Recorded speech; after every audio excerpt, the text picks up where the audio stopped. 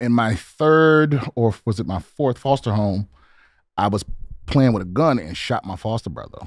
And that turned into a whole fucking shitstorm. And I don't know why. Right. And I ended up being taken out of that home. What do you, can I butt in real quick? Yeah. What do you, I was thinking about a kid playing with a gun. How old were you? At this point, I'm 15. Okay, so you know what a gun is. I'm just wondering what little kids think is happening when they're playing with a gun. At that point, which is crazy, I'm almost positive I had never seen a gun. Not a real one. Yeah. Maybe I had seen one, but I definitely had never held a gun.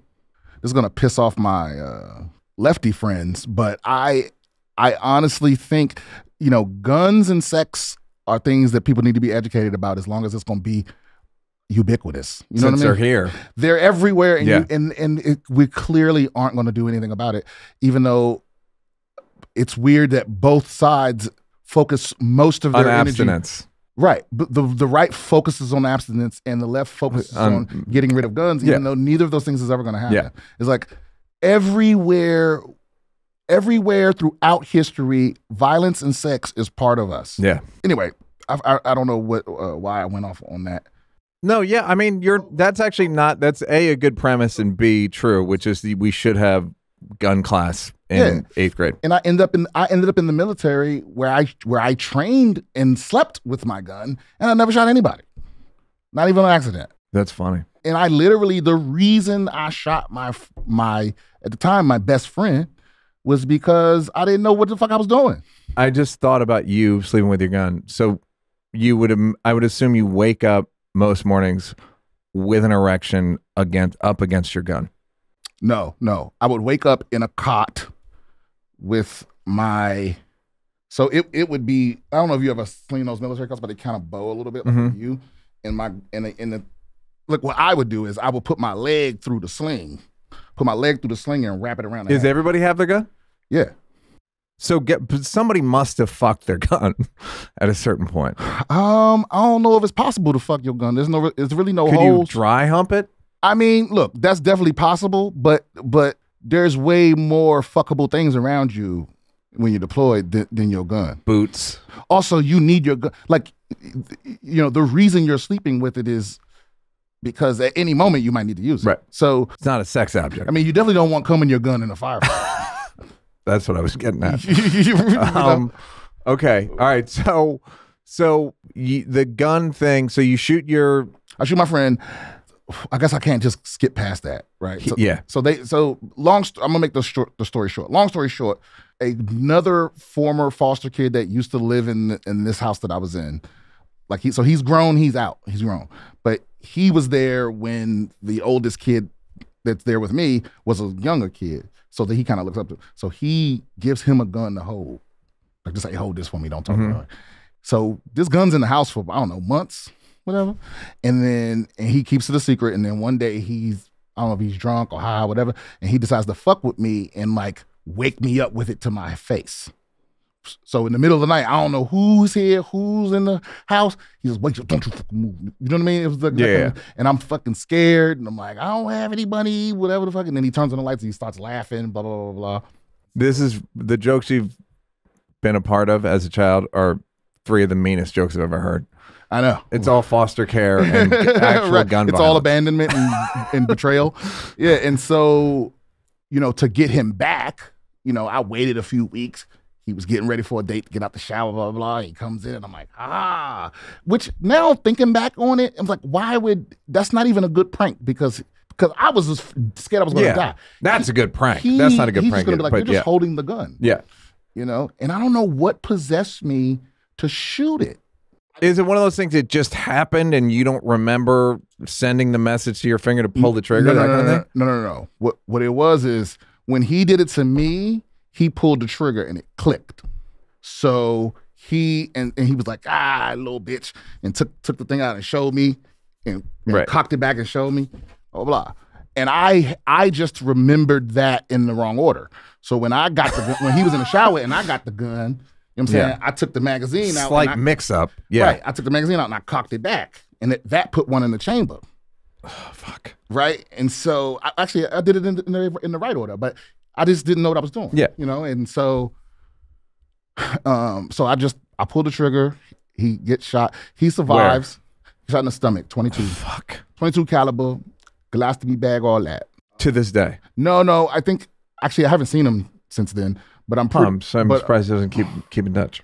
No. I spoke to him about a year and a half ago or something like that. But that was the first time I spoke to him since then. So it's been over 25 years, 30 years. And did you explain like, well, you did it to me, so, or was it just like, and then No. What's insane. So what's funny is I carried around this guilt because that foster mother was the best one I ever had. They take me out of that home because it's clearly, I lie for him because he tells me what to say, but he's bleeding to death. I called our friend before I called the cops. I called our friend while the neighbors was calling the cops. So when the cop was questioning me, he already knew what I was saying was a lie because he was like, why would you call this guy? Why would you call this guy instead of 911? Right. Yeah. It doesn't make any sense. And so then what is that guy going to tell them? So it was all these things. My lie unraveled very quickly. And I got taken out of that home, like from the hospital. They came to the hospital and got me and took me to my previous home. Back your aunt's house upstairs. No. Because the shooting happened in like my fourth home or third home. Oh, okay. So they took me to the home before that. And I remember just sitting in the dark. Somehow it brought me comfort. Like everyone had questions and concerns. And all I'm worried about is like, is he alive? Did I kill him because I'm stupid? Like what was, I'm just sitting there going through all these things and all of these adults who I don't trust, right, are trying to. Cops, foster parents. Right. And I'm like, get the fuck out of here with your pamphlet. You don't have a pamphlet on what to say to a kid that just shot his friend. Stop trying to fucking, like you looked up the answer in your textbook, like trying to tell me how I feel. I hate and are they trying to scan you for like, are you crazy? Are you a murderer? Or is it just like, does anyone quickly go, well, this is just an accident? I don't know. You know what I think? I think what I needed at that time was an adult conversation. I think it's important to recognize when you have a what'd you call it? Constitutionally different child. Yeah. Because I don't want to say smart child because that's can mean a lot of different things. Right. But I was a smart kid, and I think the smarter your child is, the more they need things to make sense. Because a lot of adults have child conversations with their children because it makes them comfortable. Yeah, there's also the thing when you're a kid, like I'm assuming similar that we were, where you'll say shit to adults and they'll be like, huh. A lot of like, I've never thought of that. And you're like, you've never thought of that? Because I'm 11. Right. Well, how did you not think of that? Well, it's just like, they just don't. There's a lot of that. Because I think as a kid, I don't think I was ever around any adult that. Yeah, and it's not like they're dumb. It's just we're just smart. Weird. Yeah, I don't think I was ever around any adult I thought was smarter than me. There were definitely ones I recognized wisdom. I recognized that they knew things I didn't. Yeah, but it's like, oh, you're just keeping the information, but you're a hard drive. You're not a CPU. Exactly. Yeah. Wow. Yeah, that's a good way to put it. You're a hard drive, not a CPU. And so I just didn't trust any of them. But that's not true. I trusted them to behave the way I had stored them in my mind, where it's like, you're the type of person that's going to react this way.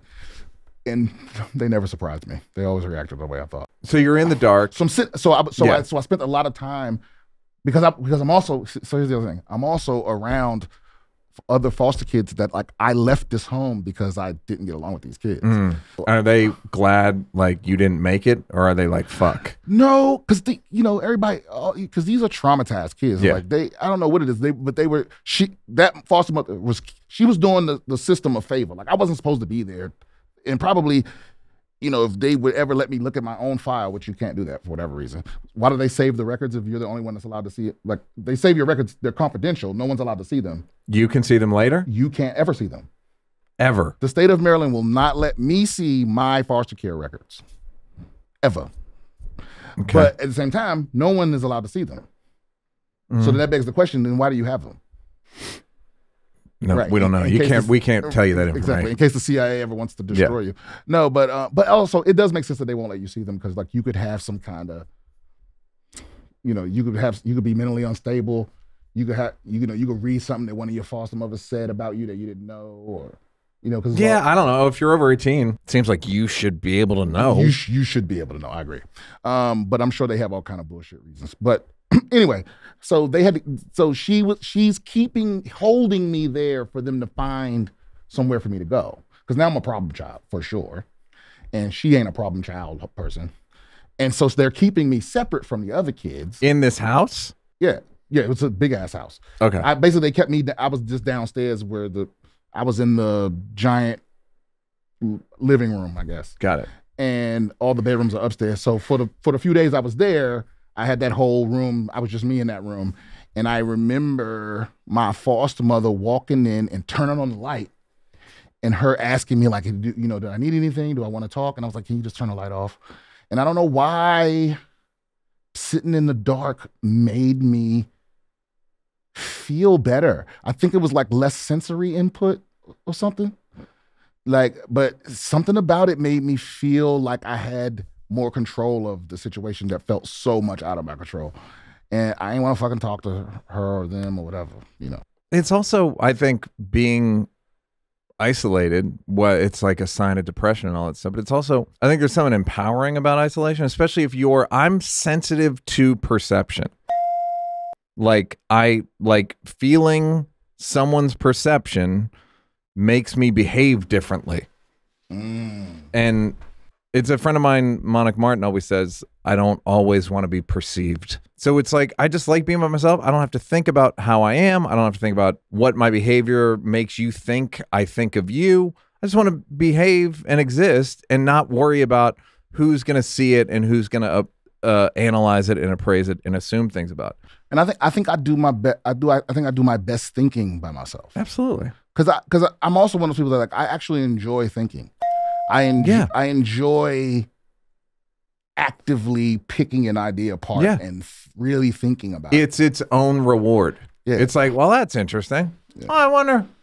Right. And that's not your voiceover, but you're like, it is when you have like a good brain, you can kind of like, it's fun. It's like something satisfying about it. Sitting around doing nothing. I'm like, so is Neil deGrasse Tyson. He gets paid to think. What do you think the head of the planetarium is doing?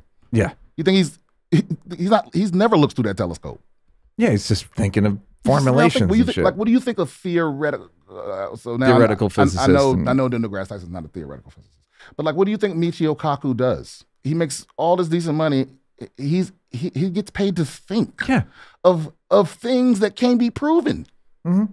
So where do you think he's going to do it? In a square ass office? Right. Why is it that when I'm sitting around turn the fucking lights off? Right. I'm just when I'm sitting around thinking, it's not nothing. Yeah. Hey, did you like that? Did you like that? Yeah. Did you like it though? You want more? Don't want to work? Would rather watch videos of me grab assing with people? First of all, go up here to subscribe, and then go up here to watch more clips.